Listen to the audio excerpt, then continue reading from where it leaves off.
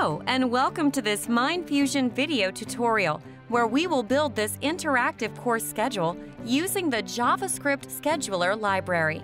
That's a timetable where you can create new course items and choose among 3 given locations and 3 lecturers. You can also set a reoccurrence for the lectures. In addition, we use the filtering functionality of the JS scheduler to provide the user with the ability to filter courses by the lecturer or the room. We start by creating an empty folder, which we name List Schedule. There we copy some scheduling files, which we will need. This is the JavaScript file with the library, the JS file with IntelliSense hints, and a folder Themes, where the CSS file with the standard theme that we will use is located. We have also copied a file with the license key for the tool, though you are not required to have one in order to test the full functionality of the library.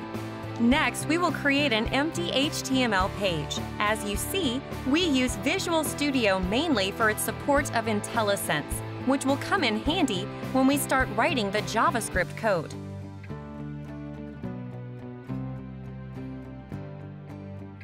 We name the file List Schedule and save it in our special folder. The first thing to do is to edit the web page title and add a reference to the standard CSS file with the schedule theme. Next, we will place a reference to the scheduling library and a reference to a JavaScript file that we have not yet created.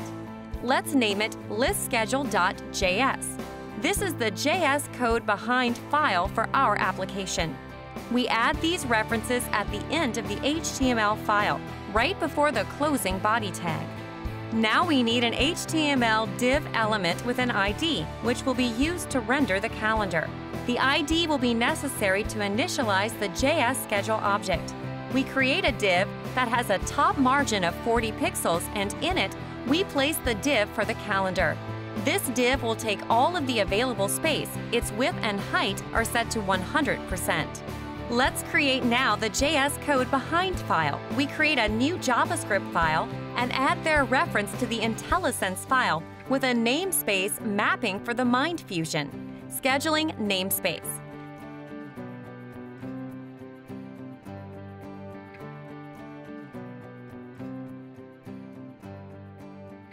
Now we can create the calendar object. We call the constructor with the ID of the HTML div element.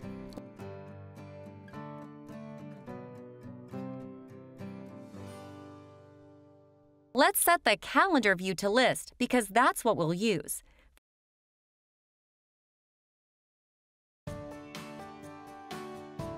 Finally, we call render to visualize the schedule.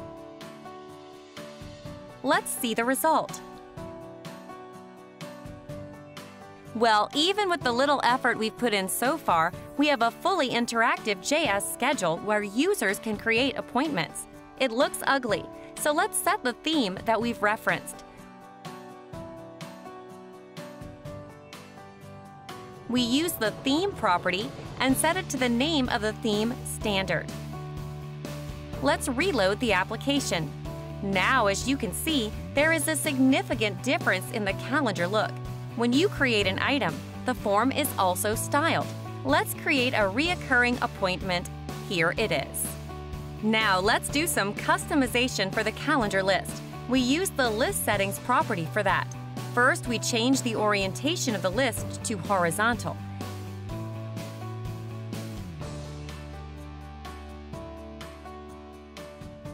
And we want to show 4 columns. Example, number of cells. Let's check how it looks. Now let's make it draw the full name of the month together with the day. In order to achieve that, we set title format.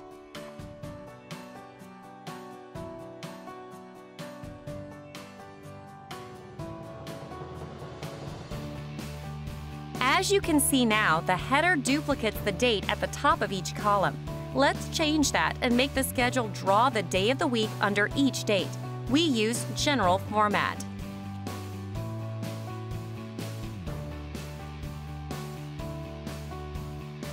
Here it is. There is a detail here. The first day of the month has its special property, and as you can see, it still renders the old label. We use the first day of the month format property to change that.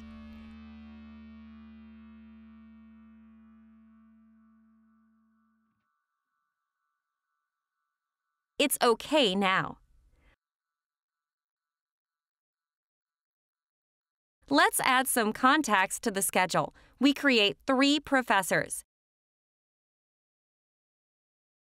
We create a variable named resource, initialize it to a new contact, and see its first and last name.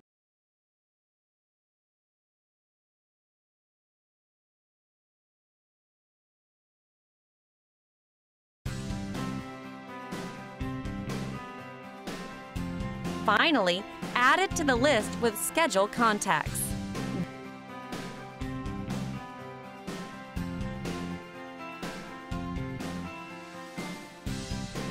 Then we create a new location, in our case, a room where lectures take place. It is an instance of the location class.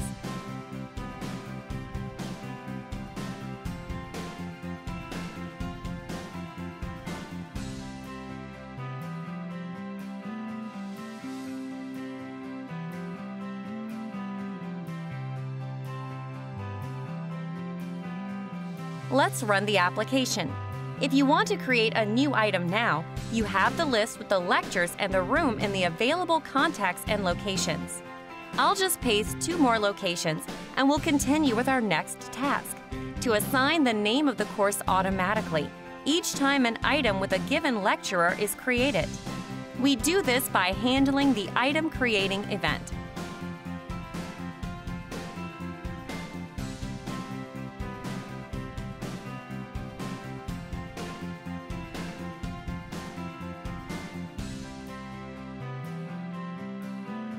In the method handler, we check to see if a contact has been selected.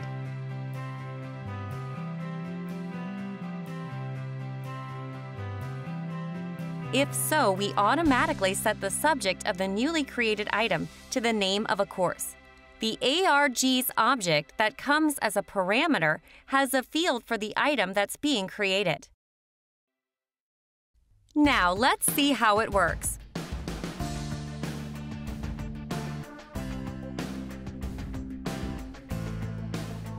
Yes, it looks fine.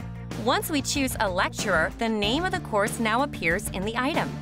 As you see, the tooltip renders the name of the course, the time, and the professor. Let's customize the tooltip and the subject. Let's render the time before the subject, and let's make the tooltip render only the lecturer and the time. We set the description field of the item. We do this in the handle item creating method. There we take the first contact from the contacts list of the new item and assign its first and last name as a description to the item. Then we append the name of the location separated by a dash. How do we make this description appear as a tooltip?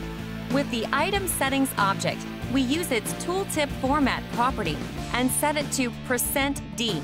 That is the code name for take the item description and render it as a tooltip. We also wanted to render the time of the lecture before the subject. In order to do this, we use item settings.title format. The title format also uses the formatting strings %S, %E, and %H. They stand for content from the start time, end time, and header.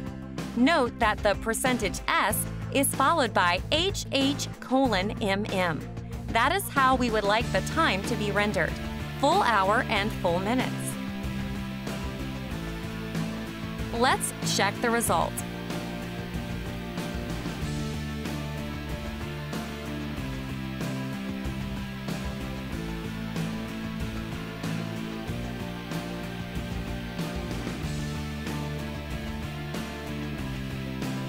It looks fine.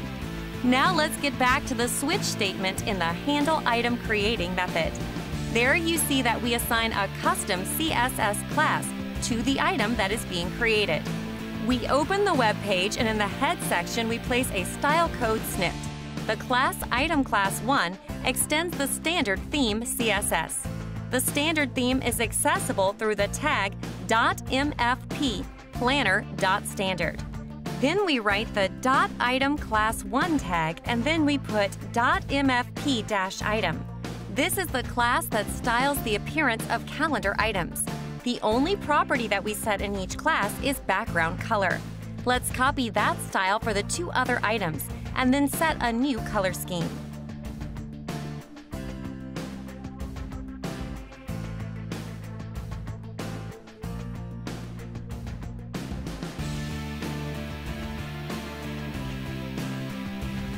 We refresh the page and create a new item.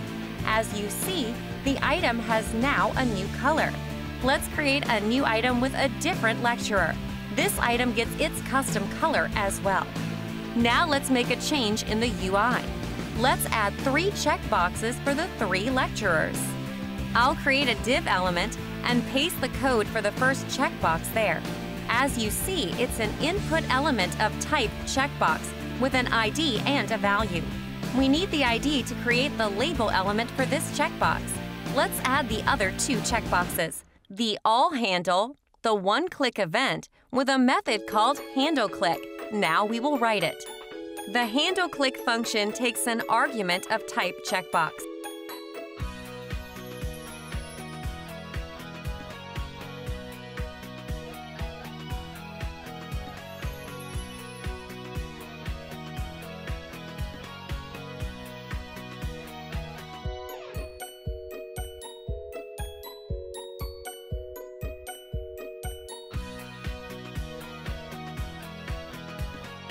We cycle through all items, and we filter those that have at least one contact.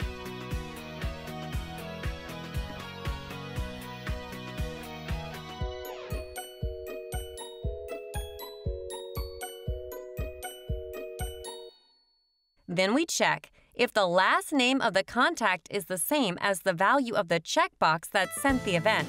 We change the visibility of that item accordingly. This way, we handle both select and unselect of a checkbox.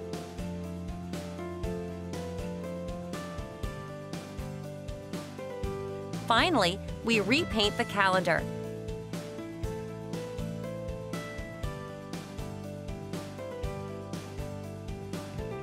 Let's test what we've done. We create a few items, each with a different lecturer.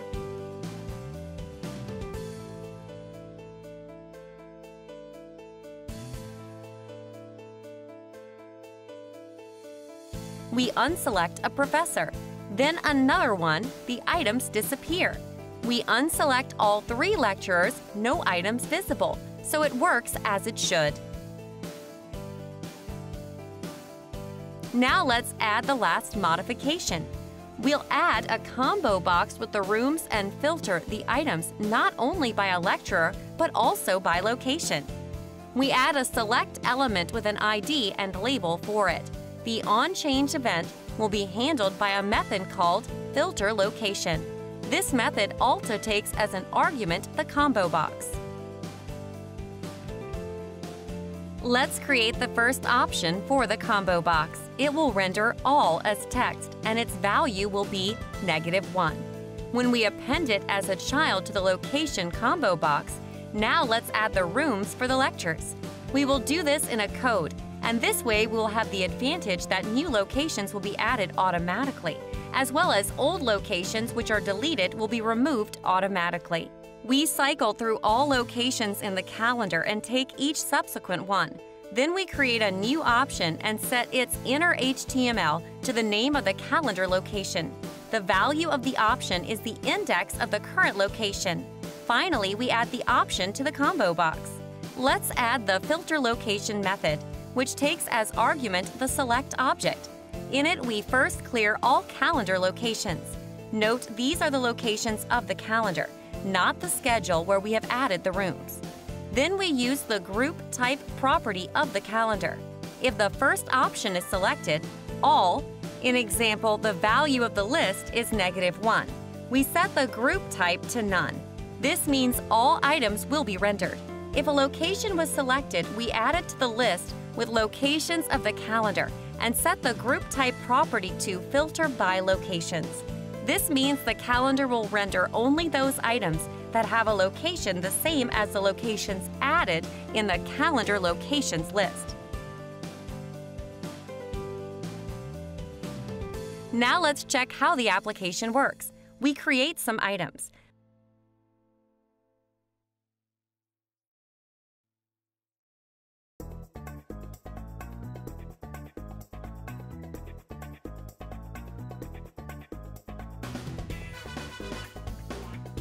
Let's see different rooms and lecturers.